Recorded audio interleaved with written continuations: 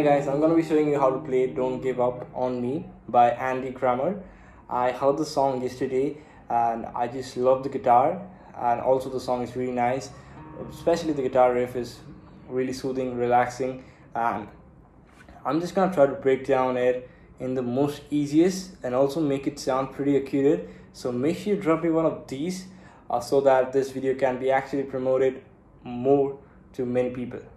That's how the YouTube algo actually works. So make sure you like, that's gonna help me a lot. For this song, we got the keyboard on fret 1. As I told you, I want to keep it beginner friendly, and I do have the tabs, which is really easy for the songs.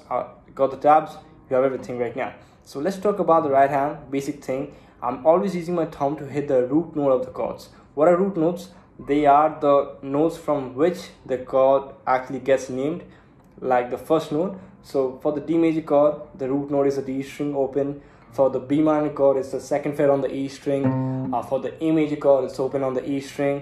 And for the G major chord, it's top E string, third fret. Those are the root notes. Index for G, middle finger for the B, ring finger for the high E string.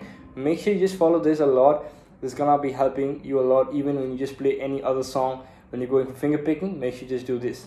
So let me just show you the chords super fast. D major, mute, mute, open, second, third, second. A major, mute, open, second, second, second, open. B minor, mute, 2, 4, 4, 3, 2. G major, 3, 2, open, open, open, 3. We're gonna be doing some small changes in the chord trees while we're playing the riff. So let's have a look at the tab. The keyboard is on fret 1. I do this. So have a look at the first bar, the first 5 lines which I got. If you see, there's 5 lines, but you're just gonna be repeating that 4 times. So every 5 lines, you're gonna be repeating that 4 times. So 5 into 4, 5 into 4, 5 into 4, 5 into 4. So D major chord, hold the D major chord and simply plug the D string and the high E string together.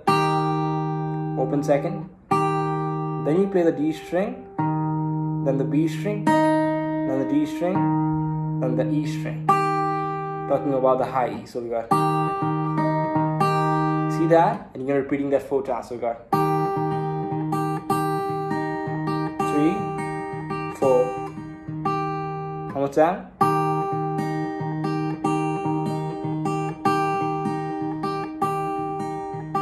Make sure you practice this a lot, because this is gonna be very useful for the other chord shapes as well.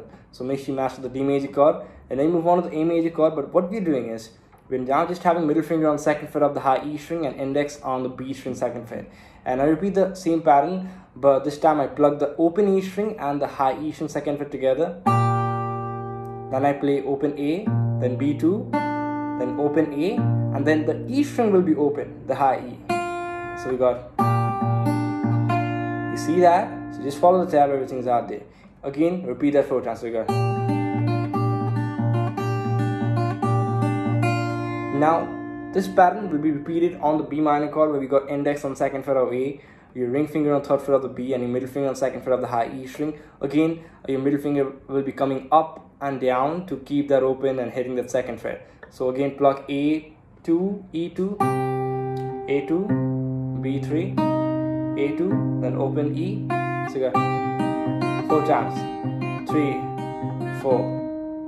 And then you move on to the G major chord. And what we do over here, we place our middle finger on third fret of the third fret of the E string, ring finger on third fret of the B string, and pinky on the G string, 4th fret. Now what we're gonna do, I'm playing the top E string and the high E string open all together. Then I play the E string, then the G string, 4th fret, then E string, then B string, 3rd fret. So you got, repeat that 4 times. So if you put that all together, it's gonna sound like this. Pause the video, have a look at the tab, take time, practice. This is gonna be mastered.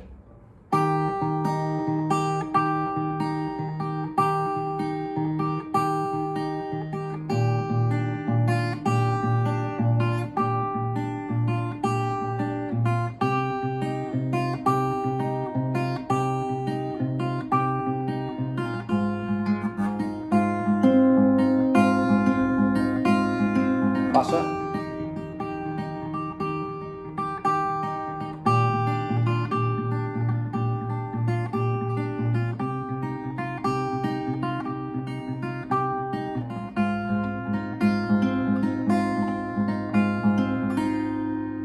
Alright, that sounds nice. What are you gonna do for the latter part of the song, the chorus especially? You can simply strum the chord shapes D major, then A major, then a B minor, where you can keep the high E string open, or you can do,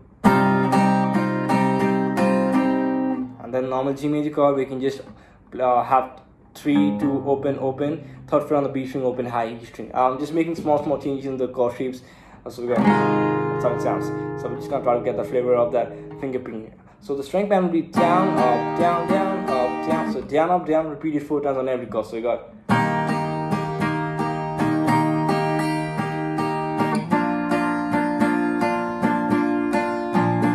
minor, G.